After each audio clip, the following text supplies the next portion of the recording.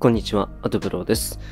今回なんですけれども、前回のグラビティツアー98の動画に来たコメントに対して、お話をしていきたいなと思います。で、前回の動画にいただいたこちらのコメントですね。グラビティが98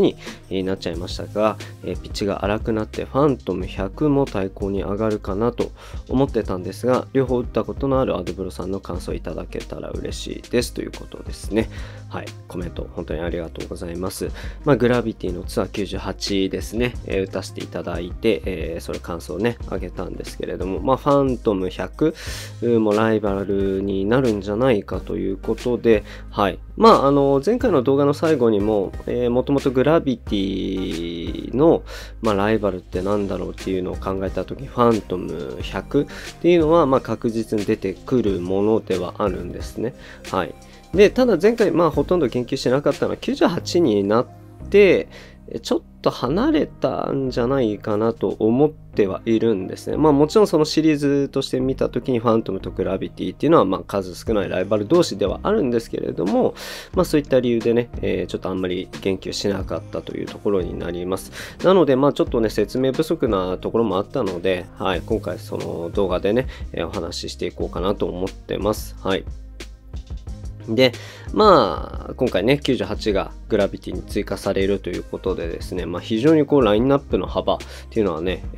この1本が入るだけでもかなり広がったような印象がありますね。はい。で、それに比べると逆にファントムって、トラディショナルの100と O3 の100のこの2つしかスペックとしてないんですよね。なので、ラインナップっていうのはかなり少ないんですよね。はい。なので、グラビティから見てファントムが真っ向からのライバルだよねっていうよりは、そのファントム100からしてライバルとして挙げられるのがグラビティ100かなっていうようなイメージ。グラビティのライバルはもうちょいいろいろいるかなみたいな印象で、逆にファントムになると、グラビティと真っ向勝負かな。そんなイメージを持ってました。はい。そんな感じなんで、今回はグラビティツアーの98、以下グラビティの98とか、ちょっとね、省略した言い方しちゃうと思うんですが、ご了承ください。あとはグラビティの MP、これは一応インプレしてますと。あとはファントムの100、こちらもね、もちろん、新型ね、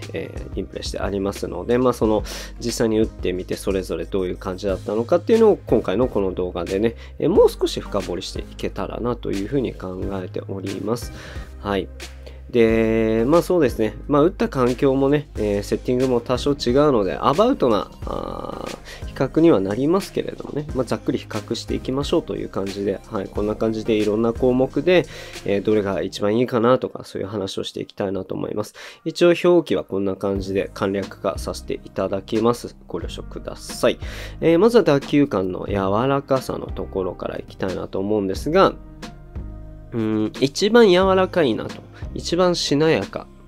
っていう風に感じるのは僕はファントムの100でしたね。はい。で、次いで、グラビティの98。で、同等か、ちょっとカチッとしたフィーリングがあるかなというところで、グラビティの100かなという気がしますね。ちょっとね、グラビティの100の方が乾いたような感触が強いという印象はありますが、セッティング次第になって、大体同じぐらいかなというような、そんな感じですね。はい。で、ファントムが、一番柔らかいかなと思います。ザイロン世代になりましたけれども、それでもすごく柔らかさ感じられるし、それが魅力でもあるかなと思います。で、グラビティの98に関して言うと、フレームがすごいしなるとか、フレームのたわみ感が強いとかっていうのはあんまりなくって、ストリング側で、そのたわみ感とか、柔らかさ、ホールド感とかっていうのを演出してくれるというような感じです。なので、例えばファントムプロとかね、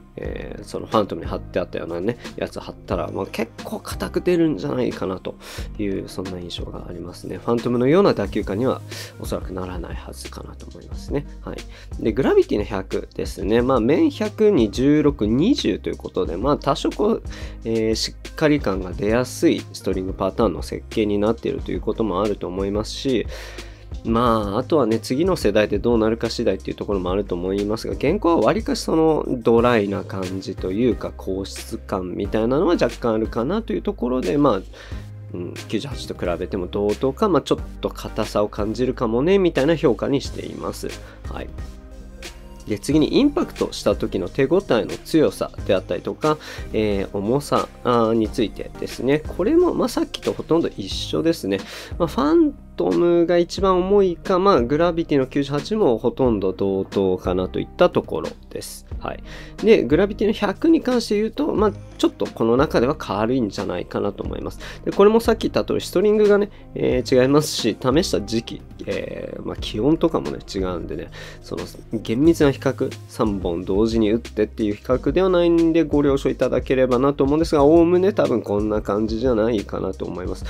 やっぱりファントムはね、すごいこう食いつきっていうのを感じられるラケットですし、その分手応えの重みみたいなのは、これは当然出てくると思います。もうシャープに弾いて楽に、球離れが速いよみたいな、そういうのでは決してないので、はい、こんな感じかなと思います。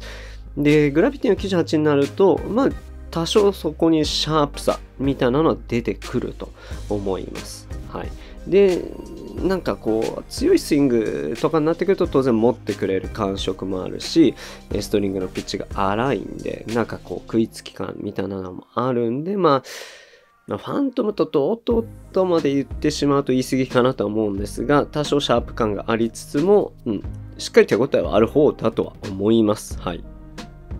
で、グラビティの100は、まあ、この2本と比べてしまえば若干軽いんじゃないかなと思います。はい。まあ、他のメン100のラケットと比べて、まあいろいろあると思うんですよ。CX400 ツアーとか、ブーン MP とかね、僕使ってますけれども、そういったのと比べればね、しっかりしている方だとは思うんですけれどもね、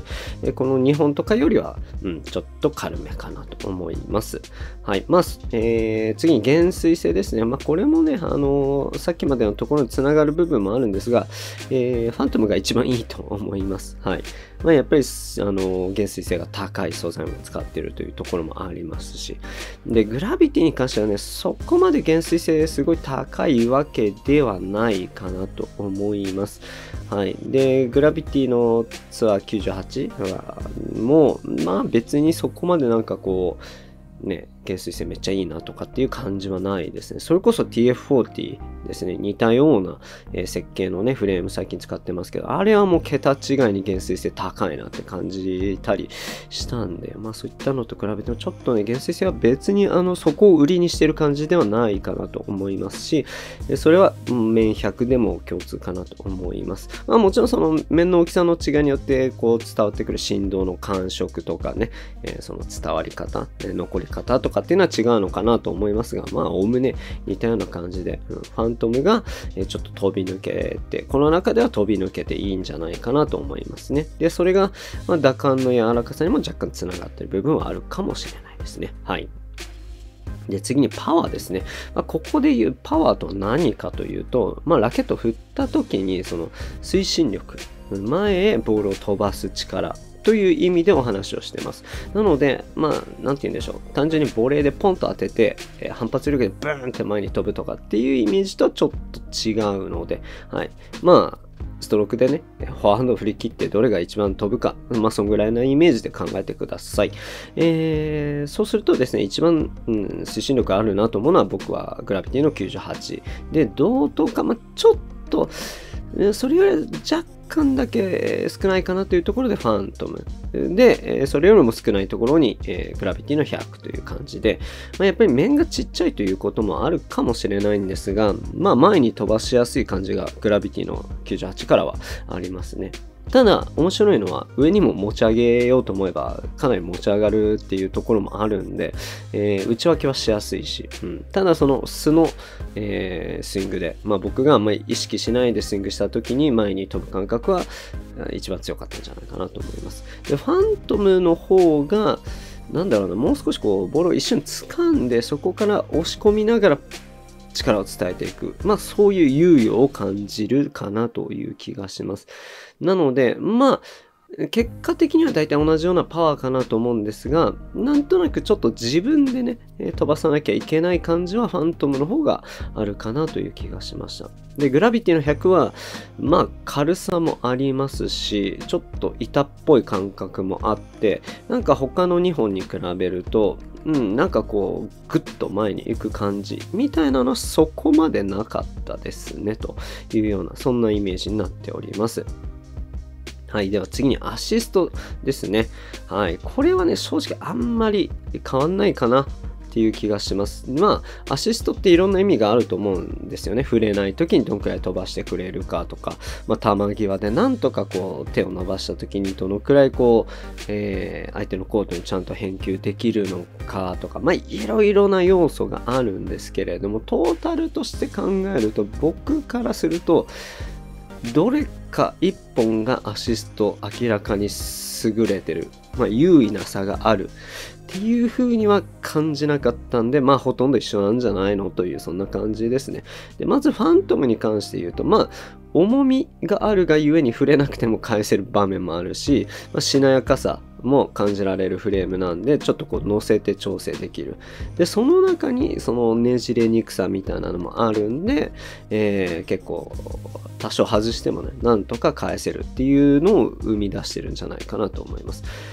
で、グラビティの98に関して言うと、ストリングのたわみであったりとか、まあ、ピッチが広いんでね、たわみも出やすいし、弾道も上げやすいし、まあ、あとはその振り抜きもね、非常にいいかなというところと、フレームの、まあ、バランスのいい構成というところで、まあ、何をやっても大体なんとかなるみたいなバランスの良さを感じますね。はい。で、グラビティの100になると、まあ、295になるんで、若干操作性がいいかなというところと、面100による、まあ、ストリングの有効調が取りやすいというところはあるかなと思いますが、まあ、そこにね、16、20なんで、若干面圧はね、高く出やすい、まあ、しやすい、まあ、そういう設計には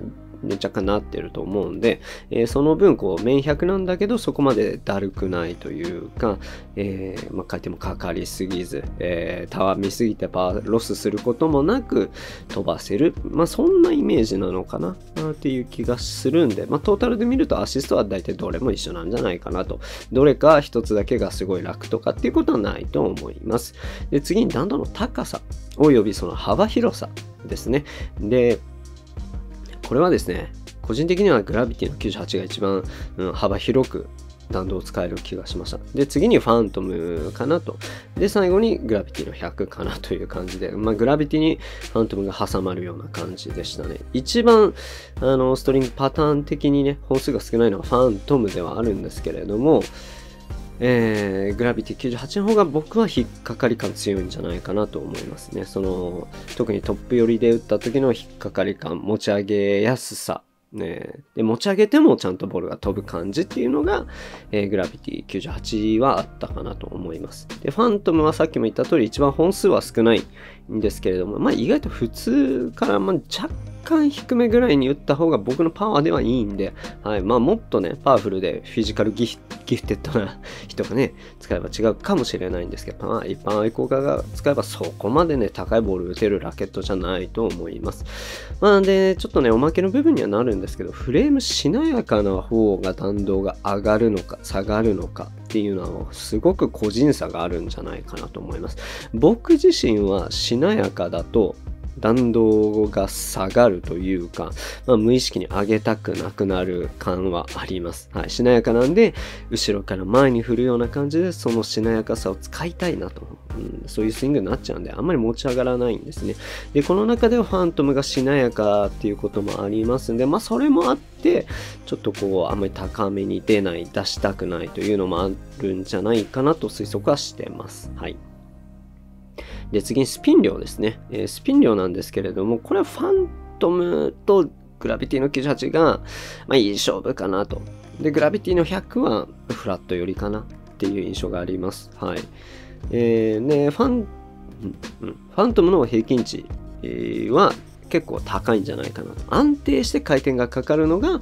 ァントムっていう、そんな印象がありますね。逆にそのフラットからヘビースピンまでその回転の幅が広いのはグラビティの98かなと。で、グラビティの100になると、フラット主体で打ちたいよねっていう感じが強まりますね。あんまり引っかかる感じもしないし、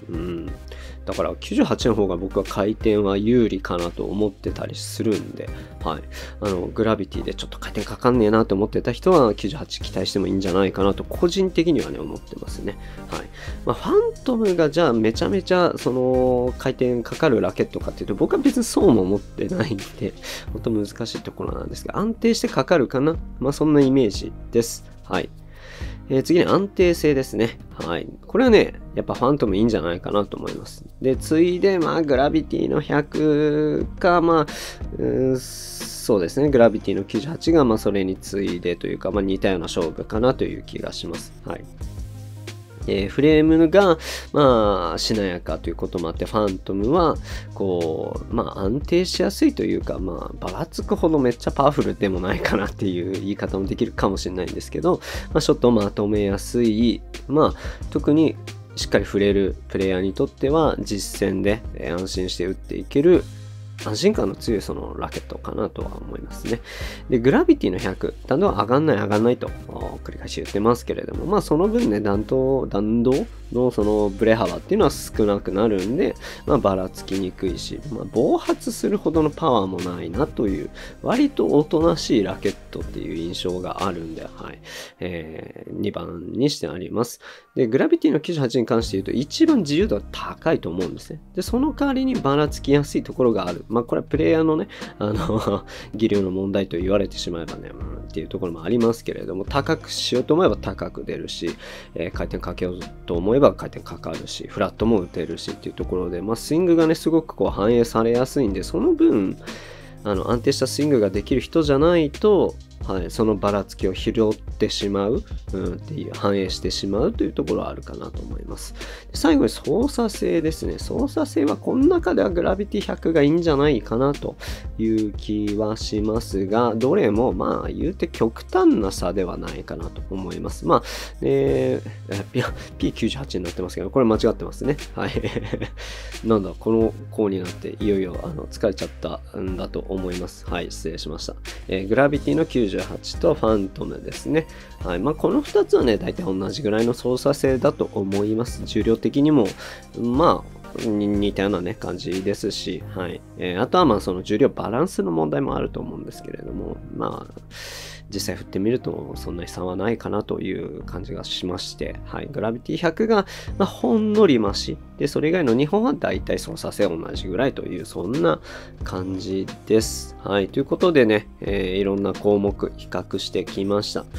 パパお話ししたので、ちょっと気になる項目のところがあれば、またちょっとね、戻して、聞き直していただければなと思います。ということでね、限られたシダの時間の中で使ってみて、この3本どう違ったのかみたいなお話をね、しておりますけれども、じゃあ、グラビティツアー98の独自の強み、他の2本にはないような強みってどの部分なのっていうところをお話ししていきたいなと思うんですけれども、ブログ記事にもね、今日まとめましたので、もっとゆっくり読みたいよとか、ちょっと動画じゃなくてテキストでチェックしたいよという人は概要欄の URL の方からブログをね、見ていただければ嬉しいなという、そんなところでございます。で、ここからがね、本題なんですけれども、グラビティの98になって何がいいのか、98の良さって何なのかっていうところなんですけれども、回転と弾道の調整幅がまずすごく広いっていうところだと思いますね。レベルスイングでフラットに早く突き刺すような、ショットも打てるし、先端寄りで高いアーチを描くような、割とヘビースピンの、ショットっていうのも打てるしっていうところで、いろいろ戦術的に打てるなというところは魅力だなと思います。で、フレーム自体はね、シャープさもあります。で、さっき言った通り推進力っていうのも割としっかり出るかなというところ。あれは63、スイングウェイトが、確か287ぐらいあったので、しなやかな方ではあるんですけれども、スイングウェイトもノーマルでも割としっかりあるんで、ね、305g で287でしょ。で、まあ、同じ 305g で6200だと、スイングウェイト270とかだったこともあるので、まあ、それと比べればね、もちろんしっかり、そら出るよね、というところですし、はい。まあ、推進力も出そうと思えばちゃんと出るっていうところが魅力なんじゃないかなと思います。で、まあ、多少ね、そのかぶるところもありますけれども、とにかくね、幅広いショット、幅広いプレイヤーに対応できるというオールラウンドモデルっていうところがすごい魅力なんじゃないかなと思いますね。はい。まあ、ストロークでね、こうスピンかけてガシガシ打ってもいいし、まあ、なんて言うんでしょうね、ネットプレイにつなげるような、まあ、ライジングから速いテンポでこうネットプレイにつなげるようなプレイっていうのも、だるさはないからやりやすいですし、だからあんまり隙のないラケットだなと僕は思いますね。はい。なので、まあ、前回の動画でね、まあ、今すぐ欲しいかどうかと聞かれたら、まあ、別にいいかなと。ちょっとハードだよなとは思うものの、欲しいか欲しくないかで言ったらちょっと欲しい寄りになってきてるんで、はい、今、まあ、どっちにしても今すぐ買えないしね、はい、まだ正式発表もされてないんであれなんですけど、はい、なんかね、自分で感想を書きながら、なんか、めっちゃ褒めちぎってるんだけど、俺これ好きなんじゃないのってちょっとね、思い始めてきましたね。はい、そんな感じですね。で、逆にまあ今回、テーマとしてね、出させていただいたファントム100なんですけれども、まあこれも独自の良さあると思います。まあ柔らかさのある打球感、減衰性もいいと思いますし、まあその中でまあ内ごたえもありつつも安定しているというところ、回転もまあかけようと思えばかかるよねというところですね。で、何よりまあフルスイング、安心してね、フルスイングできるラケットだなっていうところが、まあ、ファントムの良さかなという気がします。はい。なので、まあ、なんだろうな。ちょっと、98とファントム100って違うよねっていう気がします。で、やっぱりその最初にも言いましたけれども、ファントム100のライバルは、言うたらグラビティの100、面100のものになってくるんで、まあ、やっぱり98になっちゃうと味付けは違うなというのを改めて感じましたという、そんな感じです。まあ、どっちもね、それぞれの良さがあるんで、はい、買うときには悩む可能性はあるかなと思うんですが、真っ向からのライバルかっていうとちょっと違うなと思いました。ということで、今回の動画のまとめに行きたいと思います。今回はファントムの100と、まあ、グラビティツアー98の比較、解説みたいな、そんな動画、になっておりますと。はい。で、まあ、さっきも言いましたが、ちょっとね、味付けは違うんで、その真っ向勝負のライバルかっていうと、まあ、そうではないんじゃないかなという気がします。はい。で、グラビティの98の方が、まあ、ショットのバリエーションとか、まあ、戦術的なその幅広さを活かせそうなラケットだなと、そういうオールラウンドさがいいなというふうに感じました。で、あとはまあシリーズ全体で見るとですね、グラビティの方がまあ明らかにラインナップ広いんで、まあ、いろんなプレイヤーが選べる、スペックっていうのが用意されてます。はい。で、逆にファントムはね、2つしかないわけですよね。トラディショナルの100、O3 の100。まあ、これしかない。なんなら軽量モデルもないと。ね、ツアーシリーズですね、ツアー100とかって、重量同じ面のサイズで3つ4つぐらいねあったりするじゃないですか。一方でファントムは、2スペックしかないと。なんかね、290g とか、ね、そのままでいいんで出してくれれば、なんかカスタムベースとして使いたいとか、女性が使いたいとかっていう時に輝くんじゃないかなと、個人的にはね、思っているんで、まあ、ぜひね、ファントムにはスペック追加、期待しているところではあります。ちょっと脱線しちゃいましたね。はい。ということで、まあ、グラビティのツアー98に関してはですね、ブログ記事にも感想をまとめてあります。で、今回のこの記事なんですけども、写真をね、多めに入れております。載せてあります。多分、現状出ている、その、なんだろうな、まあ、テキスト系というか、ウェブの記事の中ではどこよりも画像が多いんじゃないかなと思いますんで、はい。まあ、どういう見た目なのか、どういうフォルムなのか、そういったのをね、チェックしていただける、雰囲気がね、わかるようにはなってるんじゃないかなと思うんで、ぜひね、概要欄からブログの記事チェックしていただければなと思います。はい、ということでね、前回に引き続き、旬なね、グラビティツアー98をちょっとこすらせていただいたんですけれども、皆さんはね、このラケットどうでしょうか？気になっていらっしゃいますでしょうか？どんな風にね、感じているのかっていうのをぜひ、コメントしていっていただければなと思いますんで、はい。よろしくお願いします。ということで、最後までご視聴いただきありがとうございました。それでは。